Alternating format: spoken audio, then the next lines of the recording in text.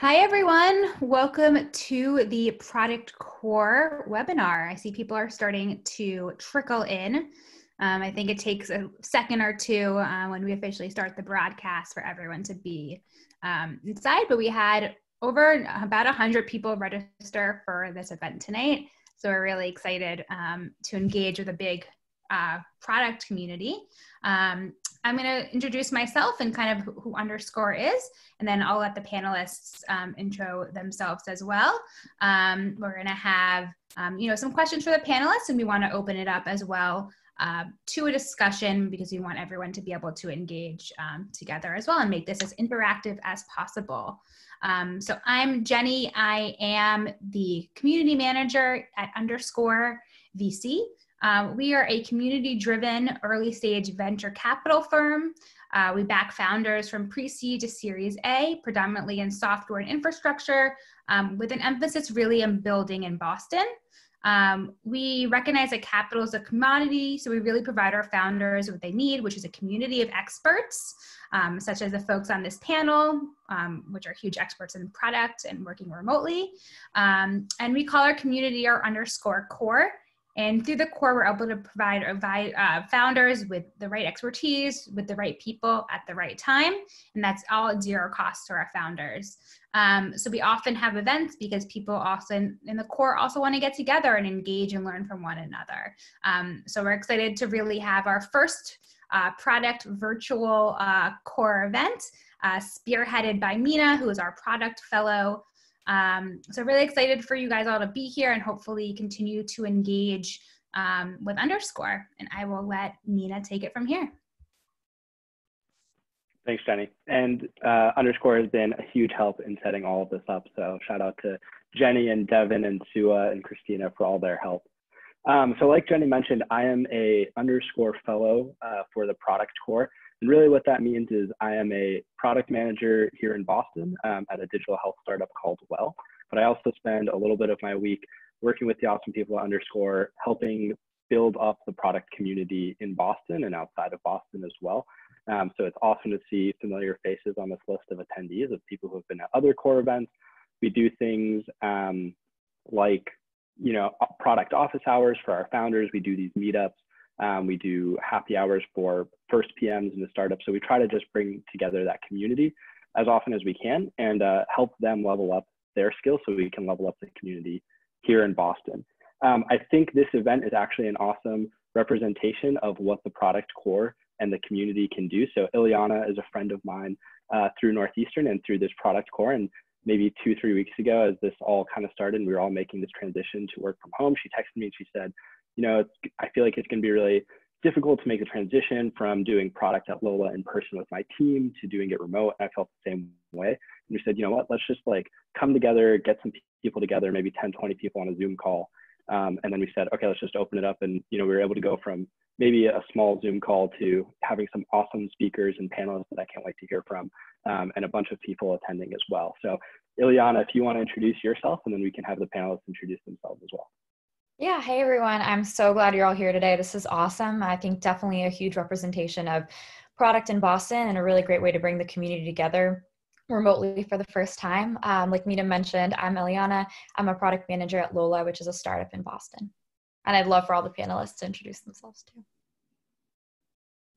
Yeah, Randhir, if you want to get us started. Sure. I'm Randhir Viera. I'm a VP of product at Omada Health in San Francisco, California. I've been there since last year. It is all of our product folks are in San Francisco or based out of that office. We also have an office in Atlanta. We have a digital coach team of about 150 people. Those are 100% distributed and have always been 100% remote. So we had this odd paradox of the company of some people being at the company all the time and then some people being distributed 100% of the time from the beginning of their careers. Prior to that, I was at Headspace for a while where I got to work with Raveena. I was there for 2 years, and prior to that have been at large companies like Yahoo and then smaller startups. So thrilled to be here and share many of the things that we tried that weren't great and learn some of the things that are working for other folks as well. I can Cool. go Oh, next. good. Yeah, so hey everybody, I'm Raveena. I am, like Randhir mentioned, I'm a product manager at Headspace, which is a meditation and mindfulness-based company in Santa Monica. I specifically am on the monetization team, so that's your traditional kind of conversion from a product point of view, also growth, and then also later stage retention on our B2C side of the business. So right now, our entire company is working from home, so we're looking at somewhere between 260 to 280 people right now. And as I'm sure you can imagine, and it's been really popular in the news as well, it's a really interesting time right now for those in the mental health space, specifically for meditation, et cetera. So we can touch on that more later. Before I was at Headspace, I worked at Disney, so quite a big difference to what it is working at a tech company. But over there, I was doing product marketing and acquisition on their mobile games. So think like Candy Crush, but with Disney characters, which is surprisingly much more fun than it sounds like. But I was really interested in product, learning from PMs there, which were kind of like the first round of PMs that Disney ever introduced. So an interesting journey, but yeah, here at Headspace and happy to be here. Cool. I can go next. So I'm John Dobrowolski. I've been at InVision for about 2 years as Vice President of Product. I'm specifically over our tooling and collaboration products. So this is super fun for me. The team has been remote for over a decade, fully distributed, and it's 800 people. So deeply embedded in the culture, being fully remote, and it's really a core value of the company. Because of that, we obviously have talent from all over the place. And so every day, is an interesting experience whenever we see people with maybe a cat around their neck or a kid walking through the background or something like that. And it's, that's maybe new for a lot of folks, but for us, it's just every day. So I'm super excited to kind of just share a lot of our best practices and what we've kind of infused into the culture to make this something that works really well for us. Also share some of the, the cons as well, whenever it's trying to get through some challenges and really trying to figure out how to get through that, given the fact that we are in this new context, and the fact that it's just a big part of our culture. In addition to that, have been in product for about the last 10 years. And before that, did design and development, got into product management through being in those other functions and really seeing the opportunity that product managers get to be really early in ideation and then help us carry, the quality and value to a customer all the way through the process. So just super jealous of that experience whenever I was in design and development positions and tried to move upstream as much as possible. Things have changed a lot, obviously, and it's much more of a team sport now, but that's how I kind of found my way into product. So super excited to be here and looking forward to the discussion. Cool. My name is Luke Thomas. I'm the founder of Friday. We're building tools to help create structure and process to the way that you communicate, which is especially important for distributed teams. I've worked remotely for probably 7 years or so for a few different companies, early stage, kind of more growth stage. So I have this very weird history of kind of learning what works and what doesn't from a few different companies. And so, yeah, what we ended up doing was just building tools to solve those key workplace pain. So specifically, we just offer a super customizable tool to run your daily stand-ups, weekly updates, and any other type of routine communication that typically involves, manually cobbling together processes. So I've worked remotely for a while. I'm a big fan of it. Would love to share some stories and what we see with our customer base, as well as, personal experience as well. Before that, I ran product at this company called Crystal. I was based in Nashville, and I am based here in Portland, Maine. So that's my story. Awesome. One thing before we get into the questions that we have for our panelists. So in Zoom, there's the feature where you can either raise your hand or submit something to Q&A. So after we do our first round of questions with the panelists, we're going to be opening up Q&A to you all. So if you have questions, at that point, we'll have you raise your hand and we'll start picking from people. And if you don't want to ask your question in person, you're more than welcome to submit anything to Q&A, and we'll try to get through a few of those at the end as well. One question that I wanted, it seems like we have a split. Randhir and Raveena, you typically do product in person. Now you're making a shift. John and Luke, you've kind of been doing this remote game for a while. So one thing I'm curious about is just general product principles that you all have kind of had prior to all of the stuff that's happening now, regardless of work from home or remote or anything like that. Luke, how about we start with you? Do you mind repeating the question? Just general product principles, team principles you have, regardless of before this event, but just things that you think about, and then we'll start to get into some of the remote and funkiness that we're in right now. Yeah, sure. So the biggest thing that I really try to pay a lot of attention to and really build into our product development process is really being as close to the customer as you can, right? And tactically speaking, you know, the way I think about it is, you know, one user will, you know, is an anecdote, right? But if you hear it more than once, you can easily kind of start building some trends. And it's your job to kind of sift through that noise and those anecdotes and kind of create this narrative or this story around like how you need to improve the product or deliver more value to the customer. And one way you go about doing that, I would argue, is, you know, it's easy to like send emails, right, back and forth.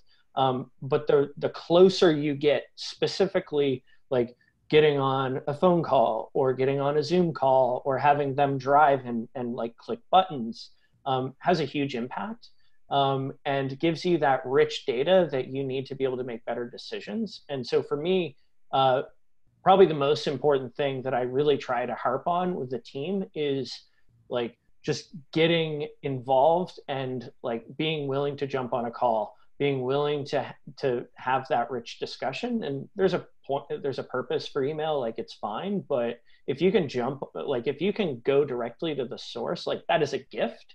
And you should really take advantage of that, because it's easy to make decisions when, you know, you stare at metrics or, you know, what other people inside the company have to say. But it's much easier to prioritize and to build a really interesting product, or ideally a really interesting product, if you let the customer drive.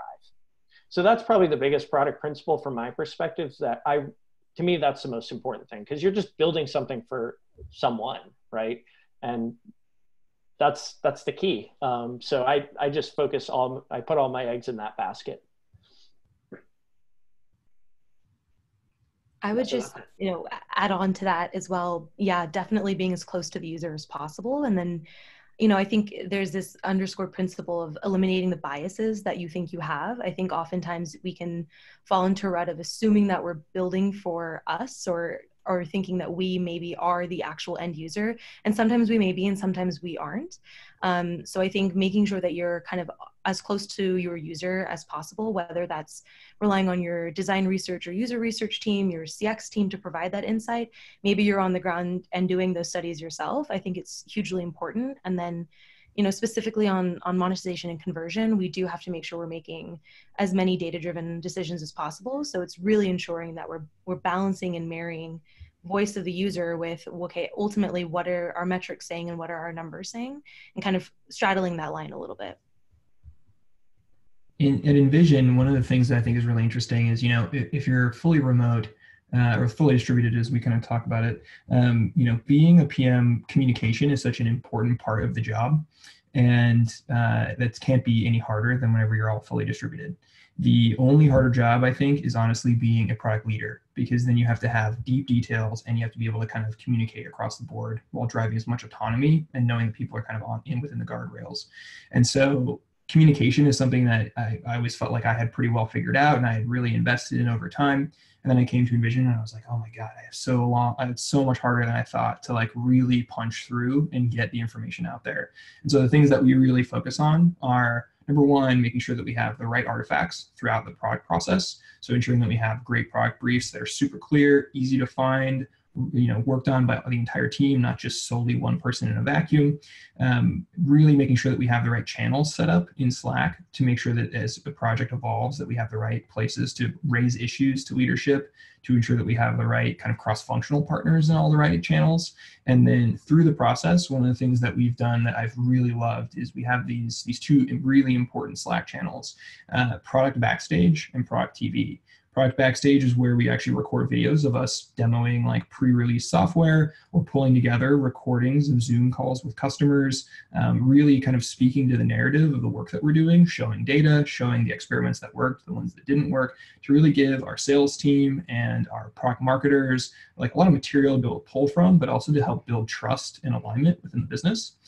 In addition to that, Product TV being one we're really demoing for the support team to say, here's a product that came out, here's how it works. And now we can go back quarter over quarter, month over month, week over week, and actually see everything that we've done. And it's been really nicely packaged so that we can kind of see all that coming back and forth. One of the other things we do is we record most of our Zoom meetings, just like this meeting's being recorded. And one of my favorite things in the world is not going to a meeting and instead watching it on double speed.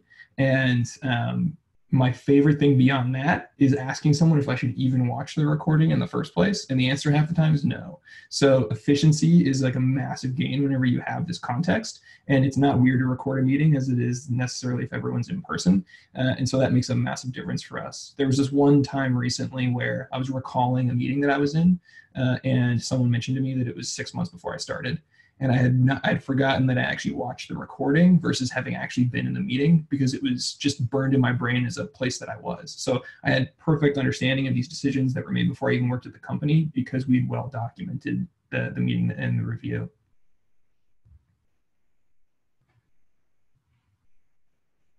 Awesome. Thank you all for that additional context. It's really interesting to see how all of your companies and teams kind of operate.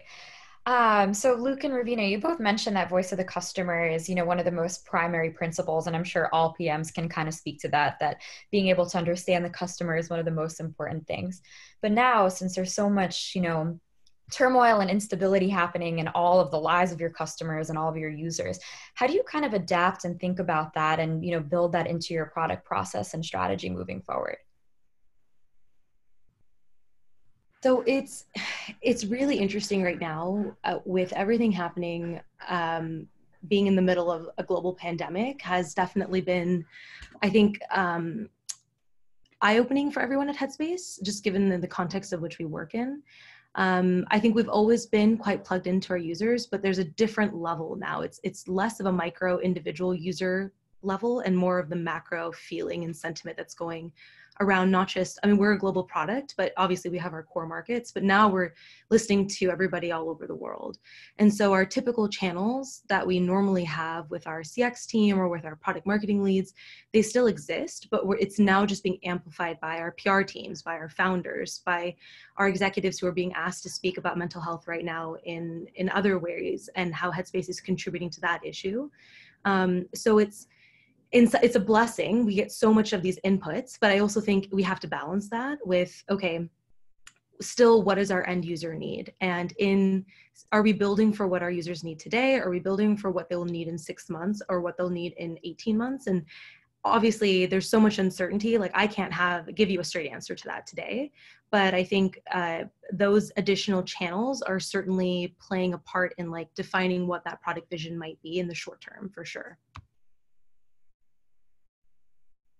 For me, so a little bit of context, Friday is not a huge company. We're still a pretty early stage startup. And we've seen a huge influx of people that, are new to remote and, their life is turned upside down in many ways. And so, as a small company and as the founder of the company, there's only a few things, there's a few obvious things that I try to do. The first is to be really responsive, right? So you have people that are trying to get set up and running with your software, and maybe they run into a bug. It's get back to them as fast as we can, right? Because that could be the difference between a really terrible day working from home or not, right?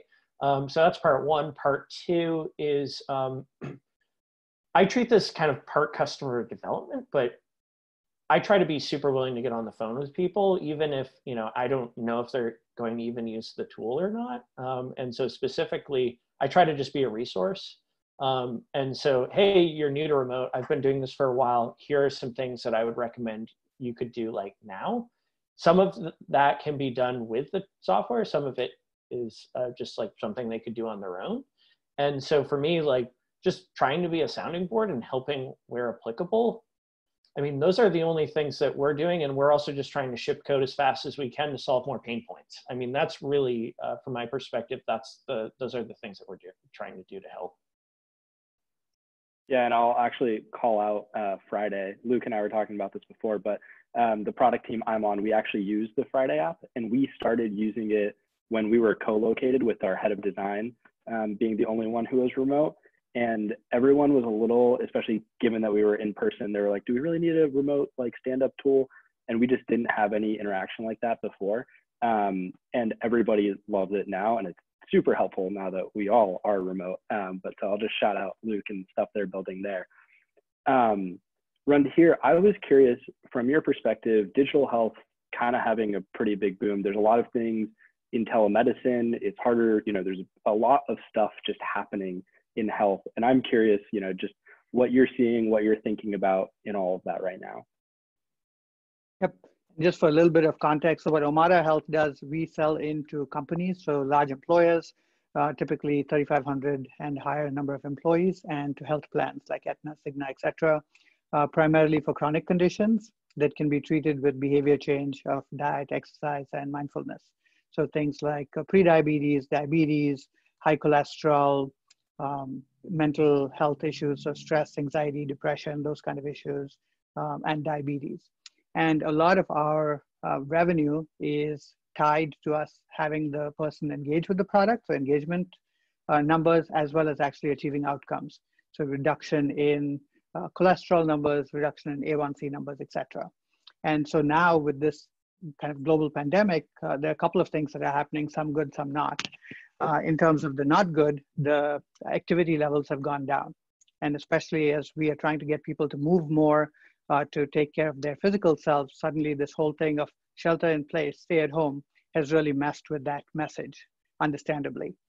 So we've seen those numbers go down by about 30 to 40% just activity numbers. On the plus side, because of shorter commutes and stuff, people are sleeping more. So that's good. And so there's some of these things that are happening. Certainly stress levels were already on the way up. With this global pandemic, they've gone up a lot. I think Raveena indicated that with Headspace. We certainly see that a lot with our customers as well, just pleading for our behavioral health product. And just ways to help people calm themselves, go to a trusted source for medical information, because there's so much information about COVID-19, what you should do, shouldn't do, how it's transmitted, symptoms, so many of those kind of things that they just want a trusted source that they can go to for information and feel better, because right now all this noise is fairly stressful. So that's where our coaching service really helps, because it's not just something that's automated and available to you. It's something that you can really engage. You can engage with a real person, and that has been hugely helpful and appreciated. Yeah, that's great.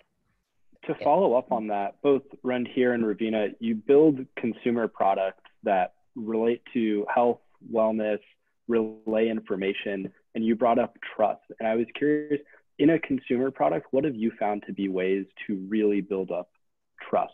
Because I think that's like a universally needed thing with all of our products. So there's been a few different approaches that we've taken at Headspace. I think for a while, we really leaned into the science angle. So we actually are very fortunate. We have a chief science officer. We have an entire science team dedicated to that. Randhir is very familiar with that team. And for a while, we were really leaning into what were the scientific claims that we could truly make, because we found that in all of our user research, that is what differentiated us from other products. So at the time, maybe let's say 3-4 years ago, even compared to now, there weren't nearly as many meditation and mindfulness products on the market. And so we had the advantage of that time to have been able to go through trials and actually say, using Headspace could reduce your stress by 23% in 14 days, et cetera. So making those types of statements and making it visible and linking to those articles, et cetera, a really great way of building trust. I think where it can start to get tough is now there are so many more products on the market. It's incredibly saturated, and frankly, it's not, the barrier to entry is much lower, and it's not actually that hard to be able to go and run your own trials, surprisingly, and say, hey, our product, Headspace 2.0 can do the same thing. I think where it gets tough is we're in an age, or in the current climate, building trust with users is tough because I think now more than ever, if you lose a customer's trust, you've lost them for good, because they're really leaning on you during an emotional time period.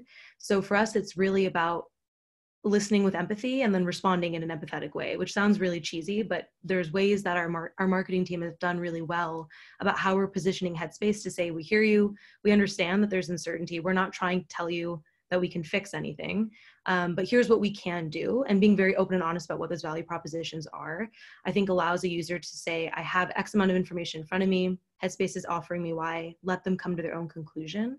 But really making sure that you're not over-promising or overselling anything, I think is really key, especially right now.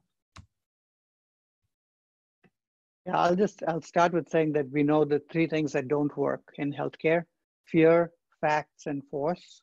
And we know that mainly because we've tried, people have tried that all the time. Like, you can tell people what the facts are, you can make them fearful about their genetic predisposition to certain things, and some of those are pretty dire. And you can try and force them to do it, and sometimes even give them extrinsic rewards, like saying your insurance will go down by X if you do this. And those don't result in lasting change. So then the question is, what does? And what we found, trust is certainly a huge part of it. And one of the challenges we have as a B2B brand is that consumers, the employees, aren't as familiar with Omada Health as they might be with something like a Headspace or Calm or similar consumer application. And so we have to work extra hard for us to build trust with them. Things that really help are having leaders of the company say, hey, we've used Omada, or we've analyzed Omada against X and Y, and we've chosen to go with Omada, and here's why. And then there are two parts. One is just getting them to interact with their coach, and the coaches are amazing. They're very well qualified, but also screened and hired to have this level of empathy and trust. The other piece is we have very strong communities in the product itself around specific conditions, around time of joining. So those are kind of their class cohorts, and around certain topics. And their ability to be able to connect and share with people who are in a similar boat as them is really great. And the comments they tell us are, I don't listen to my dietitian because he or she is not me. That person is so fit, they eat well, they're vegan, they're all these things that are not me. And I just can't relate to them. I agree with what they're telling me, but I just don't have that level of empathy or trust. And that's what we are able to provide directly with our coaches. And more importantly, with that community, is we're in this together. We're here for you. We succeed only when you succeed. And we are in it for lasting behavior change, not just the quick fix. That's great context. I think it's more important now more than ever to really build trust with your audience and with all of your customers. So it's really interesting to hear about all the different ways that you guys are going about approaching that.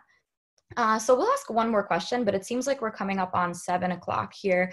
So if any of you have any questions, feel free to start raising your hands and thinking of them, maybe submitting them to the Q&A if you have any.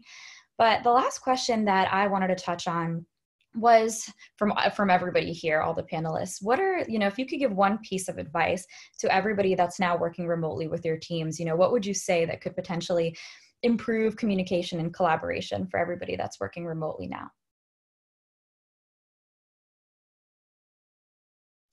I can start. I would say you really need to be super thoughtful about what communication channel you use, and at what point you use it. So specifically, I think about things in terms of kind of two buckets. There's kind of ideation, or like that heavy collaboration phase.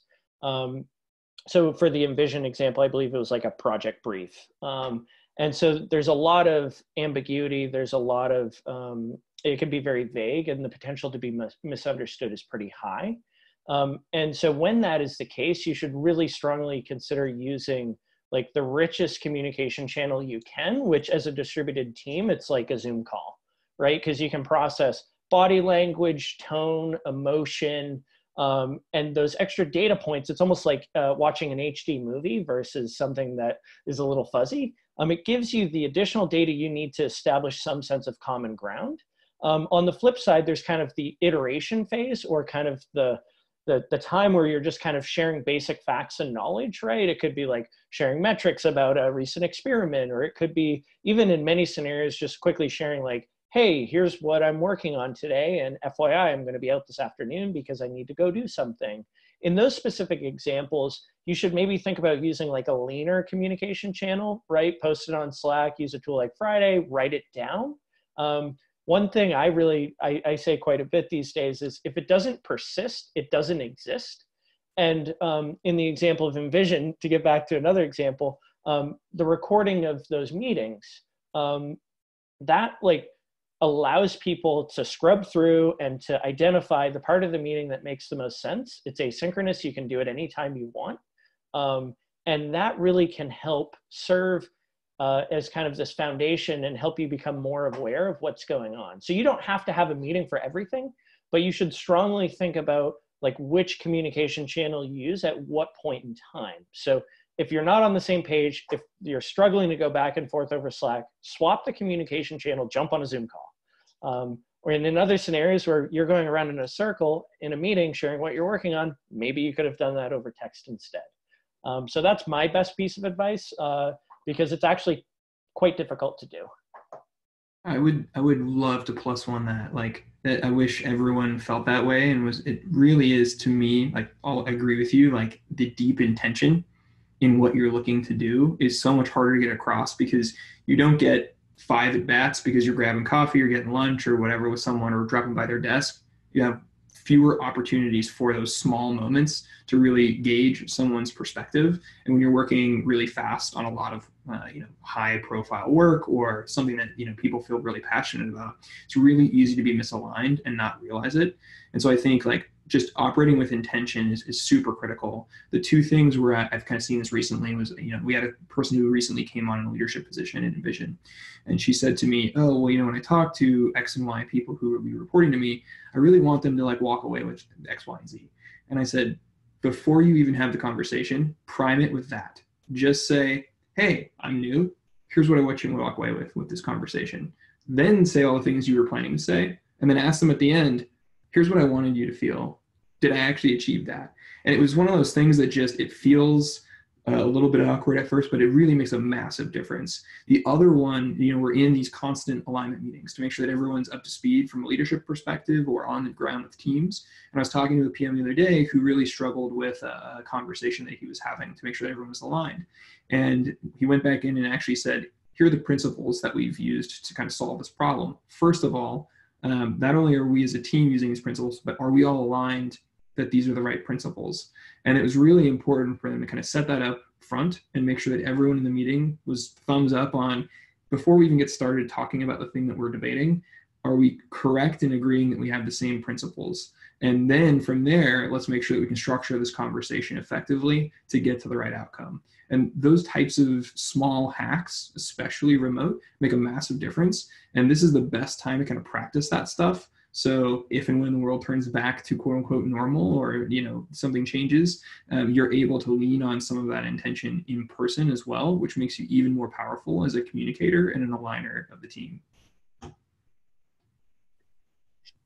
Definitely couldn't agree more with both of those points. I would say one way that we've actually tried to implement that, and we did this before we were all mandated to work from home and people thought we were crazy, but now we're seeing more people doing this, is we ask every single person who sends a meeting invite our way to actually set a goal for the meeting. And we differentiate that. It's not an agenda, which is just talking points. The goal is, of all the participants in the room, what is that you're trying to get out of this meeting? And we've actually found the number of meetings have gone down because it forces the person who's setting up the meeting to evaluate, are these the right people? Is there another way I can accomplish this? More often than not, you probably can accomplish it in a more efficient way of communication. And especially now more than ever, people are getting back-to-back meetings. It's tough when you're working from home to actually sort of set those boundaries. So we do ask everyone to do that. And I do think it helps with creating those boundaries and efficiencies. I would also say on a tactical level, it's, understanding your team's working style. We, on our monetization team, had a doc that we created. It was kind of like a team bonding moment when a new person joins the team, and we go over more like, casual things like, okay, when are you most productive? What's your communication preference? When do we know that you're really heads down and we shouldn't bother you? But we've actually resurfaced that now more than ever to understand, okay, realistically, I have a team of 14 people. I can't adapt to every single person's working style, but at the same time, I don't want to make the assumption that everybody wants to do Zoom meetings all the time, or maybe they do want to do more in-person communication, et cetera. So I think it's understanding, like, for instance, our product team runs quite differently than a lot of the other product teams at Headspace, where myself and the other PM are quite extroverted and everyone else is quite introverted. And so it's understanding what is it your team actually wants and what is it that they're missing right now. And we ask for a lot of feedback on our team. So what we heard from our team was, we just want to know what is going on everywhere else across the company. And so we have different solutions in mind, all hands updates, et cetera, of how we can tackle that. But it's good to know that, so we're not just bombarding them with what we think is the answer. So I think really digging into what works for your team right now may not have worked for them, a month ago. Yeah, I'll just add a couple of specific suggestions. I think for our team, we've realized that the default mode of communication is now written communication for obvious reasons. Sometimes the time zone causes async. Just the fact that you can't look around and see who's at their desk and available forces async. And so the art of written communication becomes even more important. My suggestion to the team has been to just be really intentional about what you're writing. Don't just write something and dash it off like a text message. Like, really think about it, especially like John was talking about product briefs. Those kind of things are really important documents. And if people aren't on the same page there, you just have second and third order consequences that are going to be much harder to unravel. So the suggestion being, write something, be as specific as possible, let it bake, come back, reread it, and then send it off. So it's a lot better to be intentional and invest the time up front, or get somebody else to take a look at it before you send it out to the whole group. Another suggestion that I'd incorporated before we did this is writing a user guide for myself.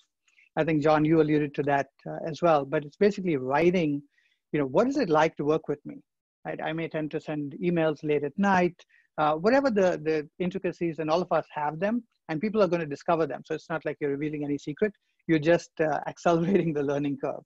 And especially if you can get people who have already worked with you in past lives to help write that for you, at least edit it for you, that's super useful in just increasing or accelerating that learning curve and helping, as Raveena said, to understand what works for people. The third and final suggestion that we found really useful was we've now made Zoom mandatory, because that's the only way you can do synchronous communication in a 100% distributed world. And so the moment you hit make it a Zoom meeting, it automatically creates this template in Google Calendar of who is the meeting owner, what's the meeting purpose, etc. And then for every item on the agenda, we have to declare whether that point is to inform, to decide, or to consult. So even down at that item level, it makes it really clear to everyone in the room, what are we asking for? What's the point of that item on the agenda? And we've given all attendees the right and actually the expectation to say, if this thing is not clear, or it's clear that you shouldn't be there, decline the meeting. And so initially when we rolled that out, there were a lot of meeting organizers who were pissed that a whole bunch of people just declined their meetings because they hadn't done their homework, which was exactly the message. So there are ways that you can help use this kind of silver lining in this cloud to actually run fewer meetings and run them better, because time is really scarce. Somebody said, if somebody would have just come by your desk and grabbed things off your desk and walk off, you'd be like, hey, what are you doing? That's inappropriate. And yet for something far more valuable, which is our time, we don't fight as hard, and we should. These were all really good. And I think one thing I'm seeing as a quick trend on this is intentionality among teams, not just product teams, but intentionality among some of these teams is a key lever of success, whether it's remote or not. So we have a couple people with their hand raised, so we'll kick it off with Sua. I think Jenny will unmute people. There we go. Great. Hi, everyone. My name is Sua. I'm on the investment team at _VC. So thank you, everyone, for joining today. It's been such a great panel so far. I previously came from the product world, so can empathize with a lot of these issues, most recently at Devoted Health and at CVS Health's Digital Innovation Lab. So a question that I have around some of the themes that came up today is around organizational alignment, but with a laser focus around the voice of customer. So to that end, are there any tools and tips that you have around staying in sync around the voice of the customer, and particularly with the sales and customer success teams? Because they each come with their own perspectives and a lot of anecdotes that they bring, but being data driven to drive decisions and really synthesizing all of their perspectives is at the crux of the product team's job. So any advice or tips around that I think would be helpful for folks on the call. I'll quickly mention a few quick things and then I'll pass it off. The things that I've seen work really well is getting on the phone call with a salesperson and listening and asking questions periodically. That goes a long way. It really speaks volumes to someone in sales in particular. I would strongly recommend doing that on a regular basis. The second is at a previous company, we did a weekly, gosh, what was it called? It was essentially a weekly update in which our customer support team would share at a high level, like the frequent bugs, the things that they heard on a regular basis, and that was shared with everybody. That worked really, really well. And then, gosh, there's one other thing I was thinking about. I forgot it, so I'll just pass it off. For me, one of the things that was most important, especially to the point of sales team who's bringing back data, was to make sure that the team understood where to funnel that data to be most effective. So to Luke's point, we have it set up so that we actually get support information back, like feature requests or bugs, and we actually match that to annual recurring revenue that gets tied to those requests. And we make sure that whenever we have customer rep of any kind having a conversation with the customer, that any of those requests come through and they get bucketed through support as well, so that support can make sure they're collated appropriately, and we can actually see that come back on the data as well, which is really helpful for us to make sure that we're getting back to everybody whenever we launch a feature or take care of an issue or solve a problem that knocks out like 100 feature requests at the same time. The thing that's really important though is not just that that's one of our like pipelines of data, but also we have a standard kind of training salesware that exists within the company, and we made sure to enter specific training around how we as a product team prioritize. So one of the biggest questions we get is, hey, I'm a salesperson, I'm hearing this from a customer, I feel like I'm throwing this thing into a black hole. How are you guys prioritizing? And so what we really did was we made a video that was really clear and very explicit about all of the different data inputs that we've got, how we're making decisions, why we're making decisions that way. The fact that it's not just our whim, right? But it's a really deep, multifaceted kind of rubric that we utilize to make these decisions, and then how they can get involved and where we want to see their feedback to make sure that we're on the right track, and ensuring that we have both, surveys that occur at a quarterly basis that we actually review and then come back with actions and reflect back in our conversation whenever we talk about what's happening behind the scenes or what's happening when we launch a product. But also in addition to that, making sure that we have like a great buddy system with sales and support across the PM group and the rest of the trios in our squads. And then also that we're doing AMAs with leadership. So Q&As just like this one with product leaders and the rest of the teams to ensure they all feel like they're actually involved and they get to actually raise issues directly to the folks that they know are informing the teams on what it is that their priorities are.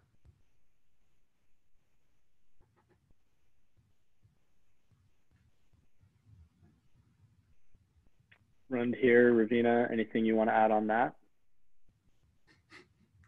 Cool. All right, we have a few questions in the Q&A bucket I can kind of bring up. One from Joe is, what tools, if any, are you using to have discussions asynchronously outside of calls? I'm finding that having a bunch of Slack threads and channels can be difficult to keep track of. Yeah, I can definitely agree with that. That's definitely chaotic. One of the things we've adopted is using Google Docs, and we just standardize on that. And the two specific elements within Google Docs that we use, one is the suggestions mode, and then the other is comments. And that way, at least all the conversations are kept in context. It does tend to get messy sometimes, so we definitely do a couple of reviews and then make sure that it's ready to get progress to the next level. But at least the conversations are contained with context and Q&A, and things can get resolved there before it gets promoted as the delivered version. So we certainly find that things may get triggered in Slack or email or other places, but if there's anything of permanence going to happen, that it happens in a Google Doc.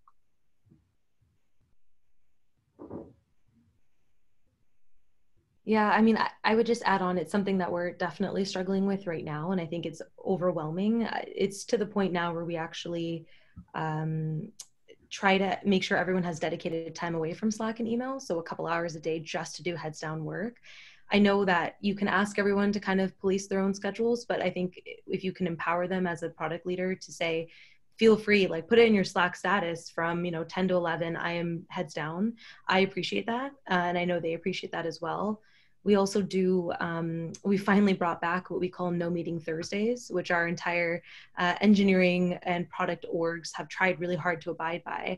It can get a little tough because, of course, we have other teams that we interface with, marketing, et cetera, and they don't have the luxury of being able to kind of block off their calendars like we do. But we found that trying to minimize the number of meetings, et cetera, actually also seems to help decrease the number of Slacks that come in and emails. I think what we found in the beginning when we were trying to adjust in the first couple of weeks was we were over communicating. And I think everything that you read right now about working from home is you should over communicate. And I totally agree. But it was almost to the point of, okay, too much FYI. Like, that's great. I don't need to know. It's almost like, I'm not sure. I got to start filtering things out. And so once we start cutting down on meetings, I think it forces people to reflect on, am I sending intentional communication like we've kind of been talking about? And so it was kind of a nice domino effect for us as well. I think to the Google Docs point, the one document type that I've found that's really helpful here is Dropbox Paper. There's a couple of extra features outside of Google Docs that are really helpful. I think the suggest mode in Google is really great.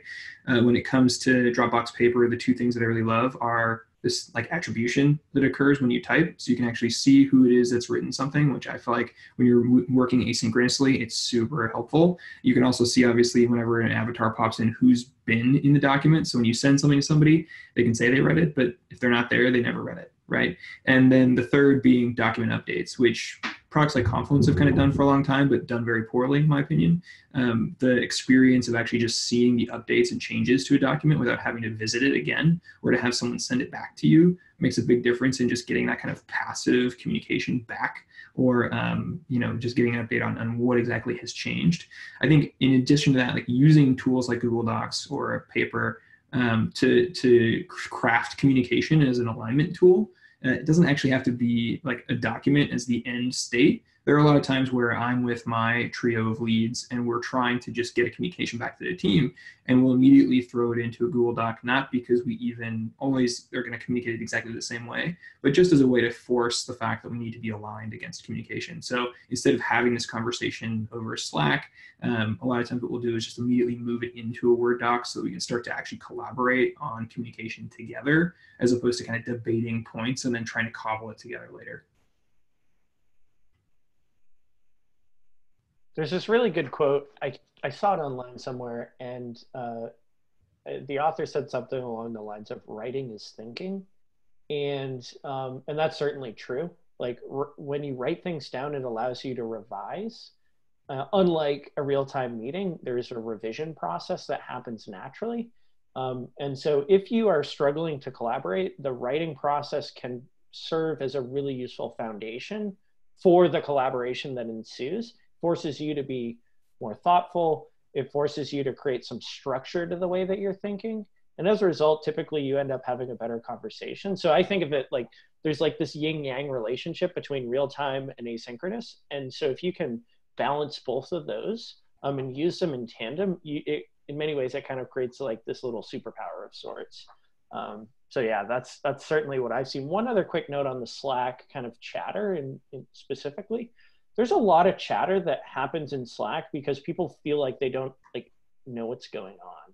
So they kind of like, people frequently kind of dance around what they're actually trying to get to, right? It's like, no one wants to just ping a coworker and say, what are you working on? Like, so what I have done in the past, you kind of like, you bounce around a little bit and you're like, hey, how is this? How's that? Oh yeah, like, how is this thing going? And like a ton of chatter is just a function of like you not being direct. And so maybe like consider being direct, or just implement some type of communication habit that enables the regular flow of information. So for us, and like, you don't need to use Friday to do this, you can do it in Slack anyway. We do a Monday morning priorities, and we essentially have two things that we share. One is, hey, how was your weekend? And B, what are your priorities for this week? Tuesday through Friday, we do a daily stand-up in which, unlike most stand-ups, yesterday, today blockers, we share what are you working on today and what else is going on. And if there is a blocker, we can have a meeting about it if we need to. But if it's just information sharing, we don't have to. And then on Friday, I, with all my direct reports, do a kind of team leader-like check-in where I ask them, hey, like, how did you feel this week? What are you like super stoked about? What are you excited about working on next week? And that is only viewed by me versus the others, which are viewed by everybody. And that serves as a really helpful foundation for one-on-one meetings. And because people are behind a screen, they tend to be more honest, and they write, and they give you this really useful foundation for those real-time one-on-one meetings. And so that's how we kind of have architected our communication. And as a result, we just don't have as much Slack chatter because we kind of already know what's going on. Awesome. I think we have time for about 2 questions. So we'll go with Adam Bechtel's live, and then we'll do one more from Q&A. Hi, everyone. Can you hear me? Yep. It looks like I'm there. Cool. My name's Adam, and I'm a product manager at Cosmos, a product strategy and product development firm here in Boston. A few of you have talked about best practices and tips and tricks. John, you had this concept of artifacts in the product process, which sounds relatively formal and might be shared as like a standard across the whole company. Raveena, you mentioned letting teams have the freedom to work differently. How do you guys think about choosing which practices are really best practices and which are up to teams individually? And then once you have those best practices, how do you share them and make them part of your process? I can just quickly add in thoughts here. We do a lot of so cheesy testing and trial and error on our side. So what we started with was we had a team, the actual core monetization team at Headspace has changed quite a bit. And so we knew we wouldn't be able to adapt as quickly to the individual working styles as we would have with the team that we had had for a little bit longer that was more established. So in the beginning, it was the PMs kind of coming up with, okay, we're going to try something. Here's style A, we'll try it. And then we really are big on feedback. We do a lot of one-on-ones and like anonymous polls. And I'm sure our team gets really irritated with all the feedback we ask for, but it's really helpful because we use that to kind of create our first sort of set of monetization principles and what it's like to join the team and work on this team, which was really important because we operate very differently than a lot of other product teams at Headspace. Then, I would say in the last 7 to 8 months, our team became really established and we have the same core group of around 11 people. And so for us, it was really kind of almost going back to like ground zero and asking everybody, okay, kind of fill in the blank, like what are your thoughts around all of these different things? And we kind of put it together and we went through it as a team. And it was important for us to do that so we could, I think there's a lot to be said about like the body language and the nuance of people's reactions live in the room. So it was like a 2-hour meeting. It was long, but ultimately what we got out of that meeting is what we still are using right now, in April 2019, to kind of inform how we work. So I don't have a perfect answer. It was just a lot of testing and seeing what worked and what didn't work and hoping that your team is really honest with you about what is working. At InVision, we were 3 years ago, we were about 220 people, and now we're 800. And so we've scaled like totally. It's been crazy. The last year, we've actually tried to drive more efficiency in that scale. But through that process, a lot obviously changed. We doubled the product management team. We turned over some folks. We increased a lot of the best practice and focus there. And so I love this question, Adam, because it's exactly what our job is as product leaders, especially to basically norm teams and find the opportunities and then really kind of like present them to everyone else. And so what we did really was most important for us then was to make sure that everyone kind of had the same operating playbook. Everyone's coming from everywhere. Everyone has the way that they do things. And so it's really important to make sure roles and responsibilities are clear, all those types of exercises. And we did that by just doing kind of a PM 101 training where we did just an hour of content over every week for a number of months. which just about killed me personally trying to put all that together. But it was super helpful, I think, for the teams to kind of talk through like the artifacts that we had, how we were like applying these practices. But as leaders, like the best opportunity that I've found to really make a big impact is to find someone who's done something within their squad or team and to really see the impact of that and then represent that best practice or that template or that methodology and then give the case study to the team to say, here's how I've seen this be successful. Maybe give this a try. And when you see that work 2 or 3 times, you know that you've got a hit on your hands. And it's really, the way that I think about it as a VP of product is really, my product is the team, which means that I need to be launching features all the time. I need to be sunsetting features all the time. And, that PM 101 was the hottest thing for like 4 months. And then it became persona non grata after that. And people were just totally sick of it. And so you have to always be kind of finding these new things to excite the team, and you understand like your general goals, but finding ways into those goals so it feels like we're making really great progress and really refining and maturing the team is critical. And the place that comes from is all the PMs. And whenever PMs start to see that their best practice or their methodology is being utilized by their people, it gives them an opportunity to drive change in the business, which leads them to new leadership opportunities. But it also creates this great gamesmanship for people to say, oh, I found this interesting hack. Let me go share it with everyone because maybe other people will use it and I'll get this really great feeling that I've made a difference at the company. And so just creating that environment within the business that you're in makes a massive difference. And personally, when I work with colleagues who do this type of work, that's the most rewarding and the most fun that I have is whenever I'm working with folks to really optimize the process and to find those places that we've just completely ignored, that we have massive gains in just morale or efficiency or delivery for our customers. Cool. We have one more Q&A, but one thing I know Randhir said he has to drop, so I want to give a big thank you to Randhir for joining us in the middle of his day, and he already answered the question in Q&A that I want to ask you all, so we'll go straight to that question. So for those of you from co-located to remote product management, did you have a bias toward co-located product management before all this? If so, do you still have that bias? And Luke, I know you've worked remote for a while, so maybe you can kind of give the opposite perspective of bias and how you changed there, but I think that will be a great note to end on.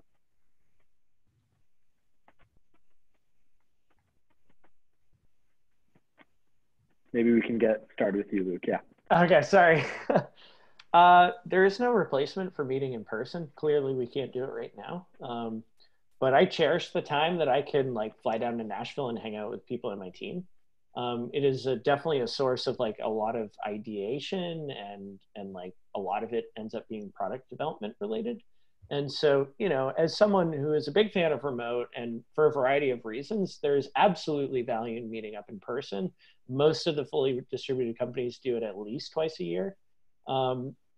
And yeah, I mean, it allows you to accelerate relationship building, trust, and other things. And like, that's kind of the bedrock of the product development process. So, I think the one thing I would just advocate for as someone who I'm a remote guy is that it's not an all or nothing proposition. It's just being very thoughtful about when you play certain cards, right? It's like, hey, I need to, probably meet up with my team a couple times a year. And while we are there, it's not only about the work. In fact, it's probably not about the work. It's about getting to know each other in person and maybe talking strategy, for example.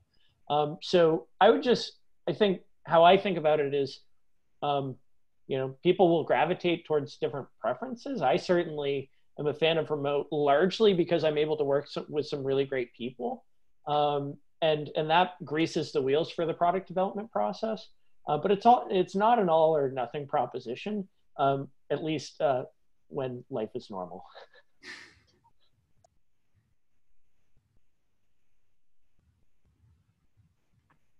John or Raveena, do you guys swing one way or the other? Has this convinced you at all? I think it's a total double-edged sword. There's pros and cons for each. I think that really just being, like we've said before, committed and intentional is the most important thing. I agree with Luke. Like we get together 2 or 3 times, and I found excuses for teams to do like co-development with a customer and get it paid for by sales instead of product to kind of get in person and spend some more of that quality time together.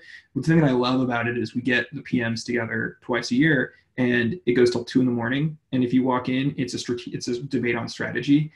Everyone's stone sober and like debating strategy until 2 a.m. And it's fun. We're super passionate about it. So it really does count for a lot whenever we're in person. And I think we make the most of that time when we do it.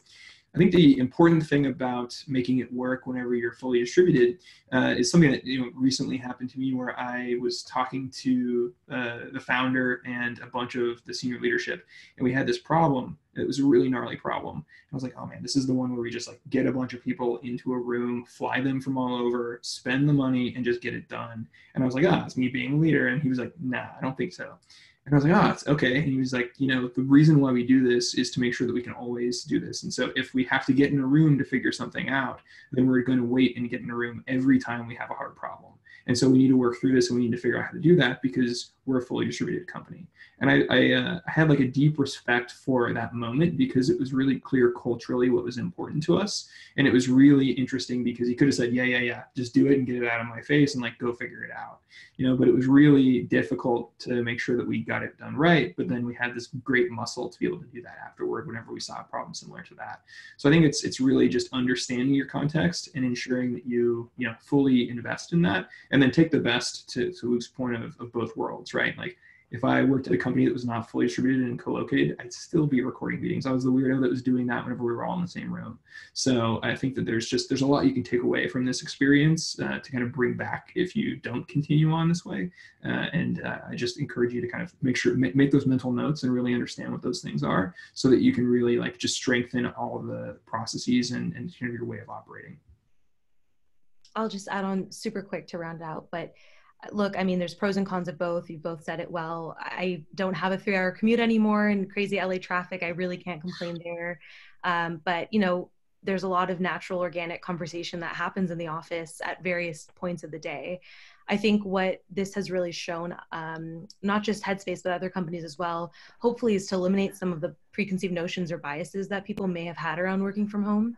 Headspace is a little bit better. When I was at Disney, the issue of optics was really strong. And if you weren't at the office, you weren't working. And my partner is an attorney that's very much so very real in that space.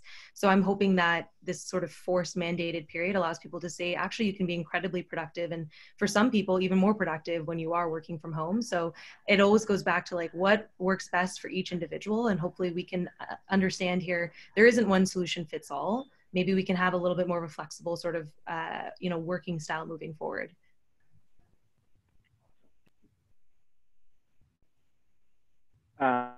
This was really, really great. Happy we got to hear from all of you, Raveena, Luke, and John.